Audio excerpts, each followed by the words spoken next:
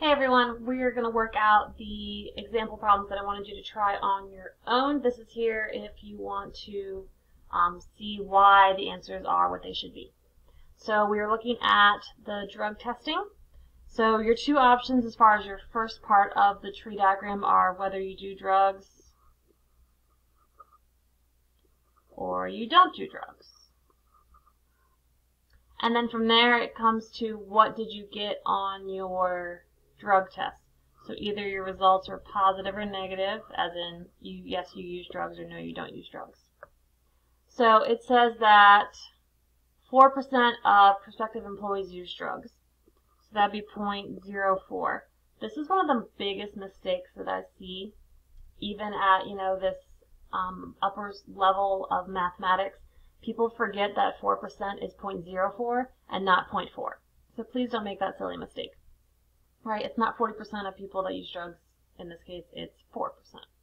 So then 0.96 do not use drugs.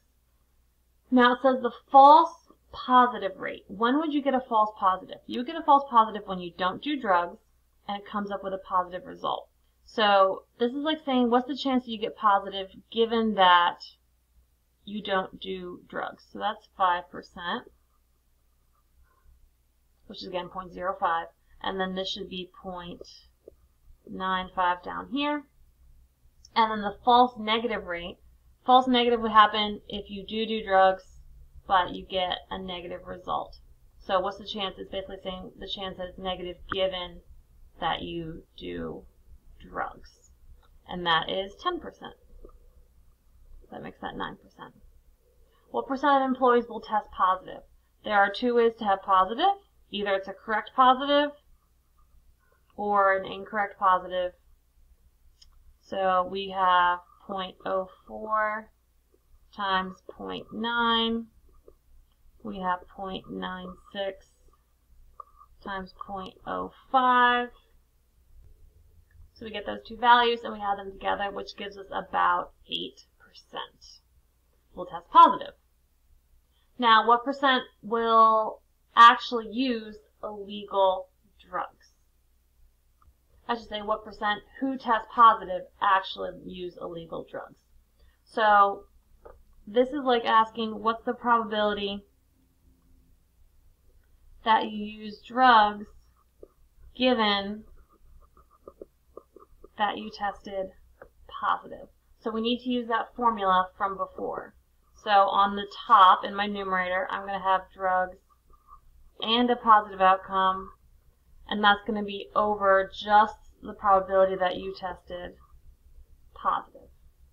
Okay, so drugs and positive was up here, and that was 0.04, and just positive was 0.084. So you divide those,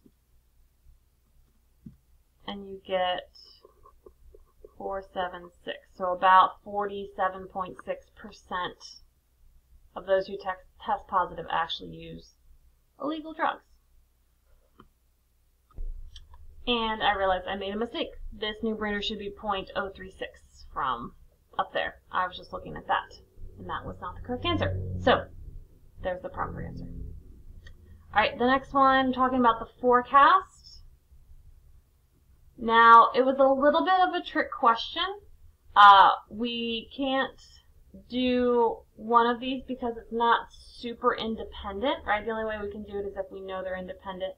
And I know technically weather's never independent, but one's going to be more dependent than the other. So because Harrisonburg and Stanton are so close, and we don't know the conditional probabilities, they're not independent events, and we can't figure that out. However, if we assume that the chance of rain in Harrisonburg is independent of the chance of rain in Denver, we would simply multiply our two probabilities together because they're independent and get 25%. So for the next one, about 55% of students participate in a school athletic team at some level. About 5% of those go on to play on a college team. What percent of high school students play in a sport in high school and go on to play a sport in the NCAA? So if we did a tree diagram, which is what I would do, we've got high school sport, and then we've got no sport. So we've got 55% that play the high school sport, and then 45% down here. And then it says 5% of these athletes go on to play in college. So NCAA, we've got 5%. And then the other 95% do not. So what percent go on to play in high school and go on to play in the NCAA? So we would simply do 55% times 5%, which gives us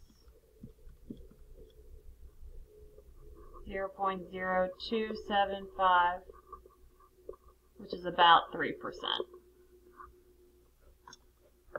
Okay. Last one that we're going to do for this video. The first trimester screen is a non-invasive test given the first trimester of pregnancy.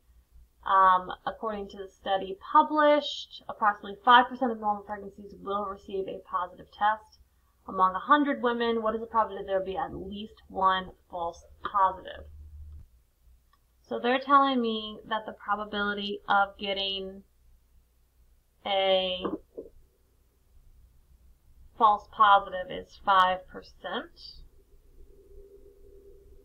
because it says approximately 5% will receive, 5% of normal pregnancies receive a positive result.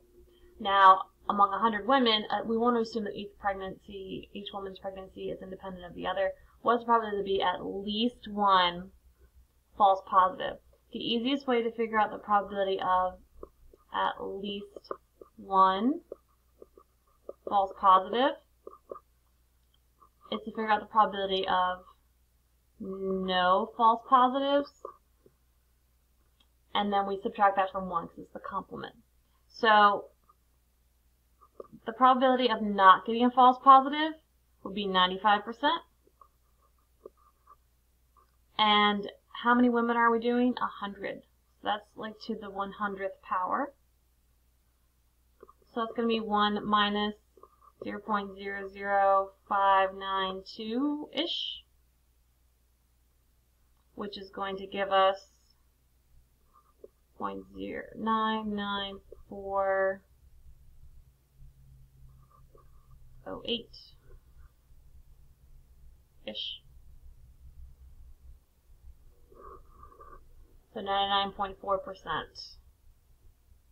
So pretty high. Okay.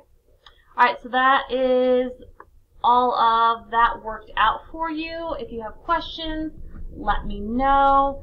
There was one more, but we're going to save that for class, because this is going to help us with our quiz. So, yeah. Alright, bye guys.